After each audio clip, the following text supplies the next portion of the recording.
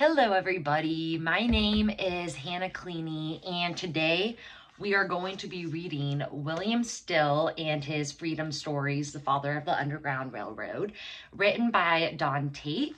This book holds a bit of extra significance in that it won the elementary level award of the Carter G. Woodson Book Awards. And that award is specifically aimed at educating the youth about the experiences of minorities in America. And Don Tate just does a really great job at highlighting the experiences that African Americans face during this dark time period in America in a way that's appropriate for children. It's honest and it's informative and it's inspiring. So I'm now going to read the book aloud and stay tuned for a discussion about the themes of the story and the narrative choices the author makes that makes the book so powerful. So here we go. William Still and his Freedom Stories, the Father of the Underground Railroad.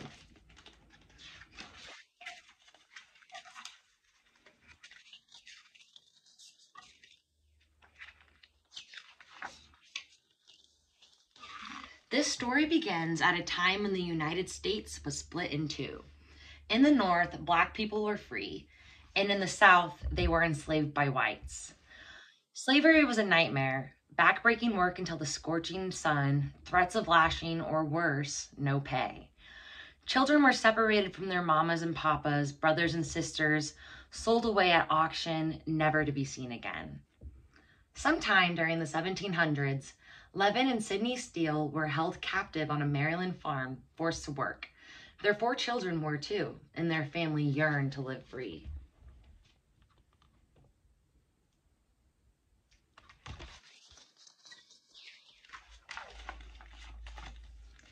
I will die before I submit to the yoke, Levin told the man who enslaved him. The two came to an agreement. Levin was allowed to work over hours, actually receiving a small income. With the money he earned, Levin purchased his freedom. But freedom wasn't always fair, especially to Black people. Could a free Black man remain in the South? Levin must have wondered. Might he be enslaved again? No chancing that. Levin bid his family goodbye with a plan to return to rescue them later. In a blink, he bolted north. Sidney wasn't so fortunate. There was no opportunity for her or the children to purchase their freedom. They remained behind, still enslaved, a separation Sidney could not endure. Torn and tormented, she whispered a parting prayer for her 2 boys, who were big and strong enough to fend for themselves. Then she escaped with her 2 girls.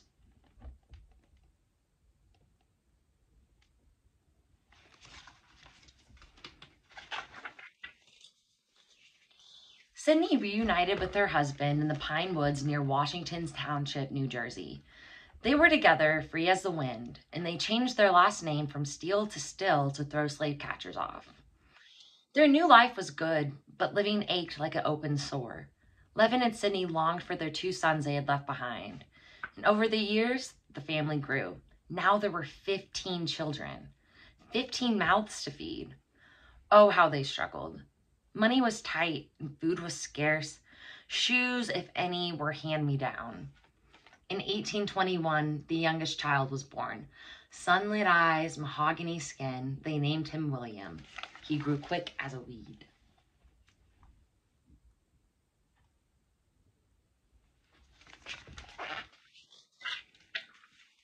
Eight years later, a neighbor was attacked late one night. The man had once been enslaved in the South. He had escaped and found peace in the pines. Slave catchers tracked the man down. They rushed at him, cuffed his arms, beat him badly. Thankfully, the man escaped again, but he needed help, and soon. The greedy men were still on the prowl. The neighbors called on William. The young boy knew every nook and cranny of the woods. William led the man to safety, some 20 miles away. The experience defined the rest of his life.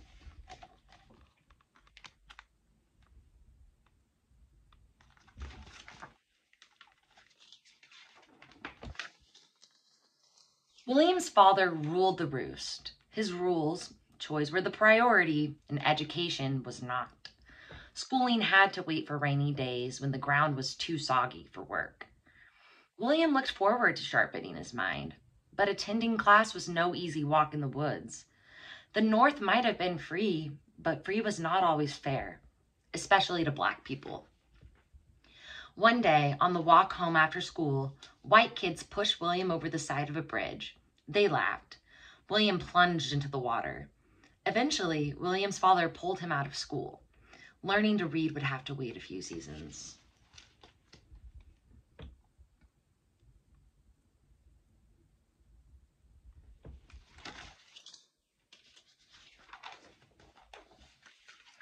Three winters later, conditions had improved.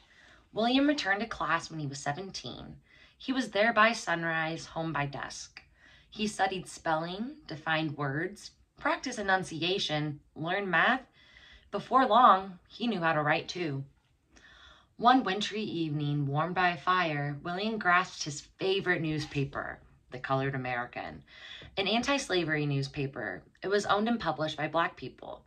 They published stories that protested discrimination against Black people in the North. They printed stories that encouraged emancipation of slaves in the South. The newspaper made William recall his parents' stories about slavery, stories about escape, stories about his older brother left behind to suffer in bondage. William shouldered those stories into the next chapter of his life.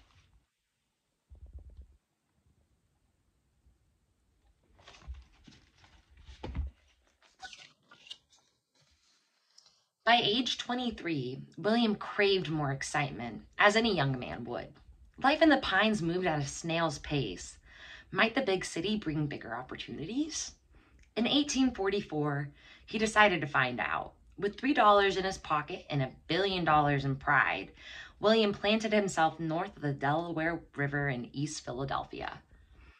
First things first, he needed a job and a roof over his head, and neither came readily. For 3 long years, William bounced from low-paying job to low-paying job. He threshed clamshells, hauled wood, laid bricks. He peddled oysters, dug wells, hawked clothes. He worked on a dock and then at a hotel, barely earning the smell of money. Long, cold winters, grumbling belly, no decent place to lay his head. Not as glamorous as the life he had imagined.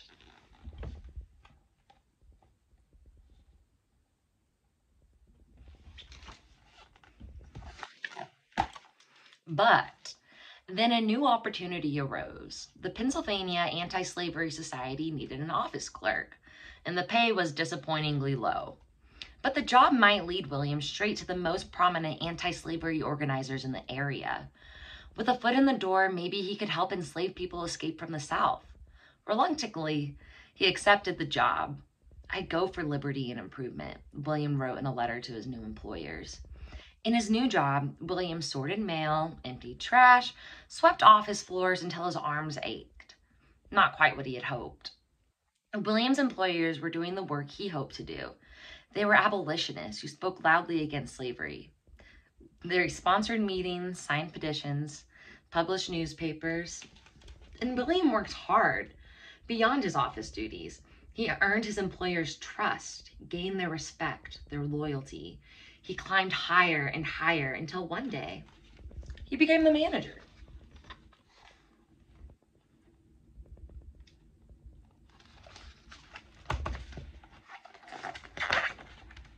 At that time, freedom-seeking people were drawn to Philadelphia like a magnet. It was the nearest free city to the slave-holding South. They arrived daily by the dozens, passengers on a secret network called the Underground Railroad. Freedom-seeking men and women, young and old and in between, running, hiding, praying. They traveled from house to church, river to swamp, stop to stop to stop. It was a dangerous, top-secret journey from slavery to freedom. The passengers who arrived in Philadelphia were tired. They were sick and hungry, cut up, broken, marred and maimed, frantic, fearful, and fed up, but hopeful. William sought these travelers out and welcomed them into his house, which was now a station on the Underground Railroad.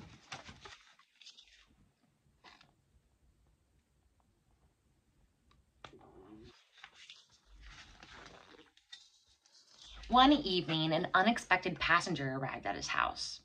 The man was middle-aged, stooped back, furrowed-browed, threadbare clothes, and his name was Peter. He was looking for his mother, his family. Peter recounted his story. William listened in awe. Turned out, Peter had been enslaved in the South for more than 40 years. He'd gotten away, and now he wanted to find his family who had escaped before him. Peter recalled the name of his parents, Levin and Sidney. He named one of his brothers, Levin. William was thunderstruck. Could this man be his Peter? His long-lost but never forgotten older brother? Yes, he was. But Peter was confused by William's news. Was this some kind of trick to capture and return him to the South? He needed some convincing.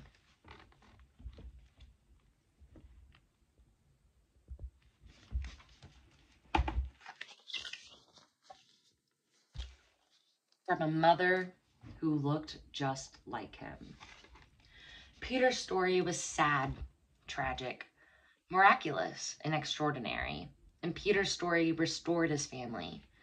Could other people's stories reunite other families torn apart by slavery? Here that is again.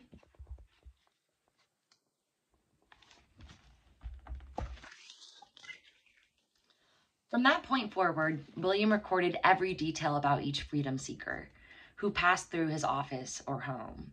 He recorded their names, ages, boy or girl, man or woman, the hue of their skin, copper, chestnut, dark brown. Who had enslaved them? Where did they come from? Where were they going? It wasn't his job to do so, but William thought these written records might help someday, and William's hard work didn't go unnoticed. He climbed higher and higher at the Anti-Slavery Society, becoming the leader of a committee assigned to help freedom-seeking people. William corresponded with other agents on the Underground Railroad. He conducted interviews, counted money. He planned the rescues of freedom-seeking people, but his work didn't stop there.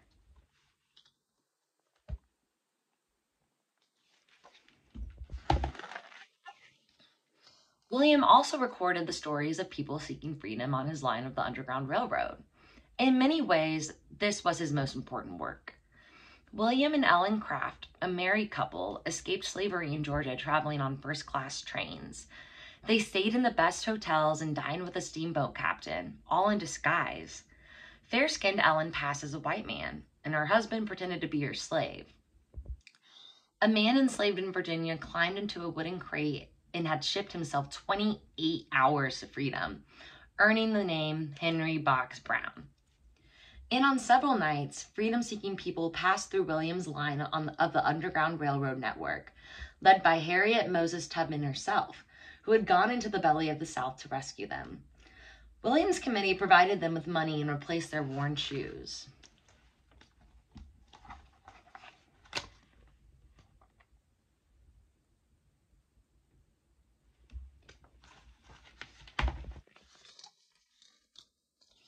William's work grew 2, 3, 4 times as long. His records helped reunite families torn apart by slavery to find each other once they'd found freedom. But when enslaved people escaped, their Southern enslavers lost money and they demanded new laws. In 1850, the Fugitive Slave Act was enacted. It required the return of runaways who had been captured, even if they had found their way to freedom. People living in free states where slavery was outlawed were forced to cooperate with the law or be brutally punished. The Fugitive Slave Act resulted in the kidnapping of free Black people by greedy slave catchers and federal agents. No Black person, free or not, North or South, was safe. William's work now put him in great danger. His records were evidence of crimes committed.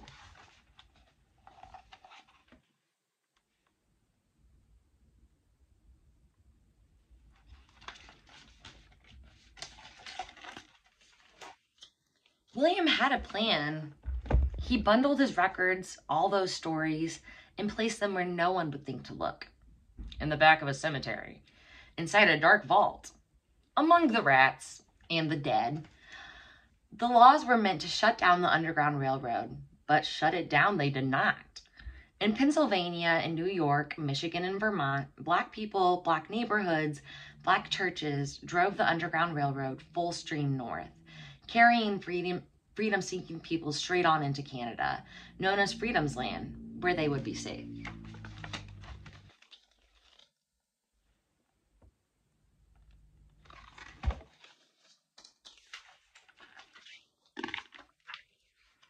William's work at the Anti-Slavery Society was outstanding, but after 14 long years, he barely made any more money than he had on the day that he started. Helping freedom seekers was his passion, but passion didn't put food on the table for a growing family.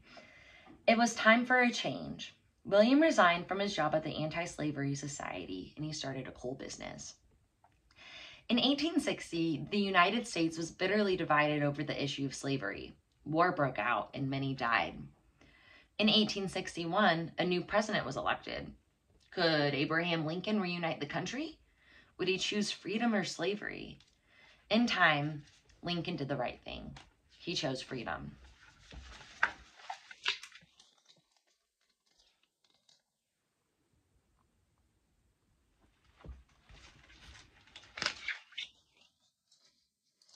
William's coal business thrived in the shadow of the Civil War. By the 1870s, he was one of the richest Black men of his time. But even now, life was still not always fair, especially to Black people. William used his power and influence to help. Black children have been excluded from the YMCA, so William helped start a branch for them. Black people had been forbidden from riding Philadelphia city streetcars, so William protested and won. In 1872, he published his book, The Underground Railroad, a collection of stories of hardships and hairbreadth escapes. William Still's records and the stories he preserved reunited families torn apart by slavery. Because that's what stories can do. Protest injustice, soothe, teach, inspire, connect. Stories save lives. William's stories needed to be talked about, and so did slavery's nightmare, so that it will never happen again.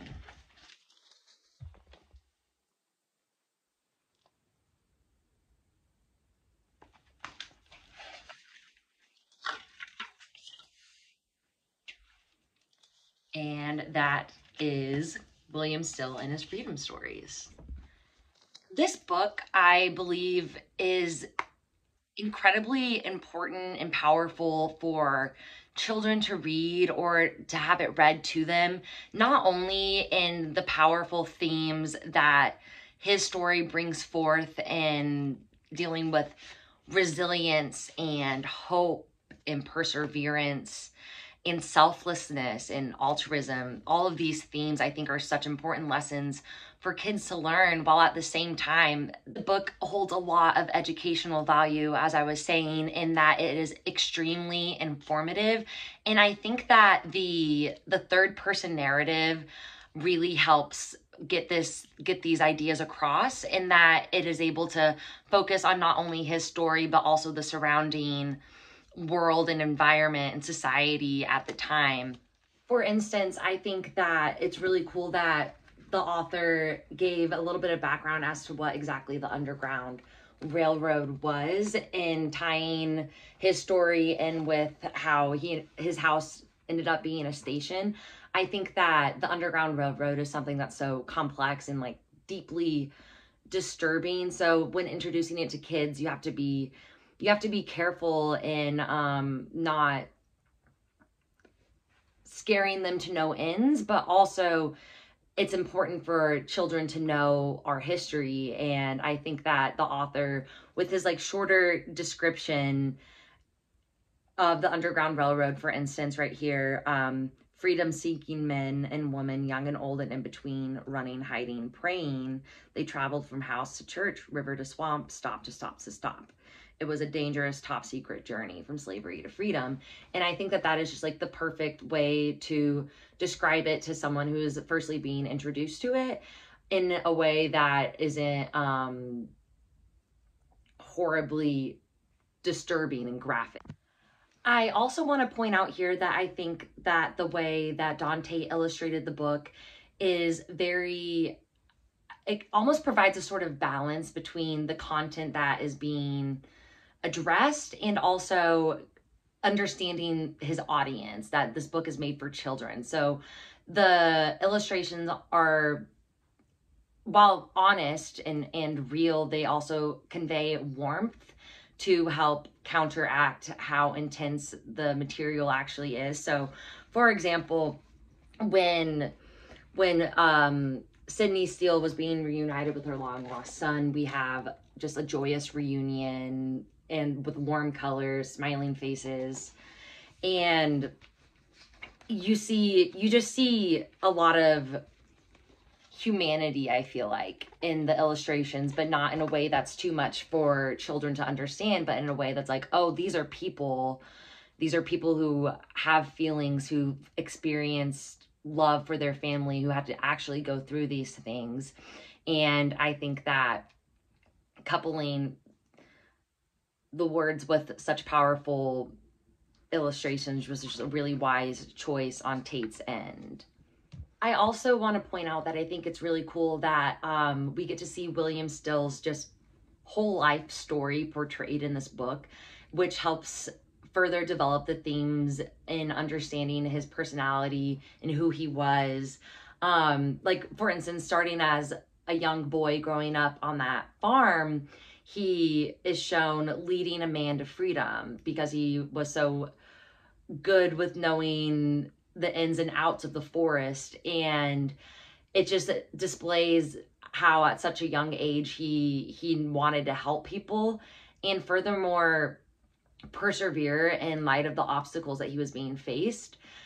Especially, I think that like the points of him having such a strong and deep desire to learn and wanting to continue to go to school even after being mistreated by the white kids who were there as well is incredibly important for children to see, and understanding the true value of the education that they receive and the lack of obstacles that they might face compared to the obstacles faced here.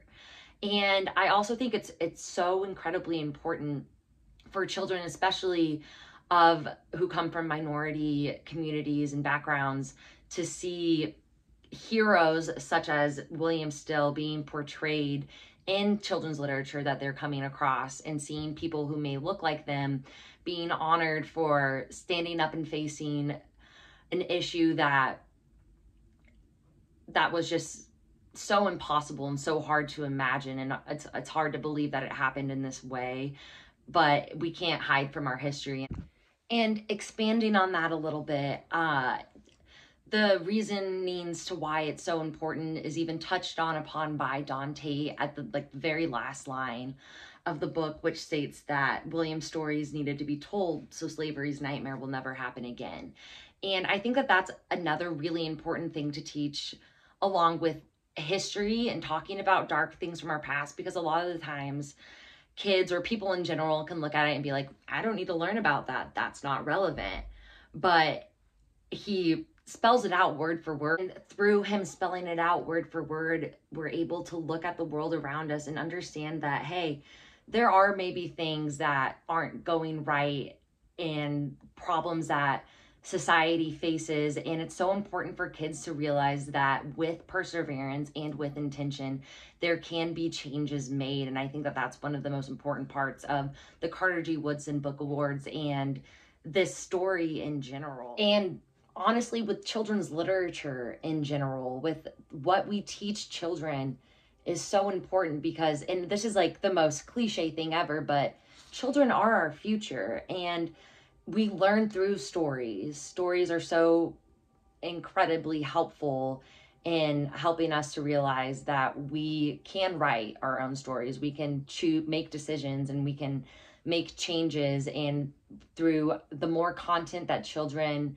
are exposed to that exhibit those lessons, the better chances we have at improving as a society. And I don't think that that's something that should be ignored or disregarded or not. I think it's just very important to award and recognize these books.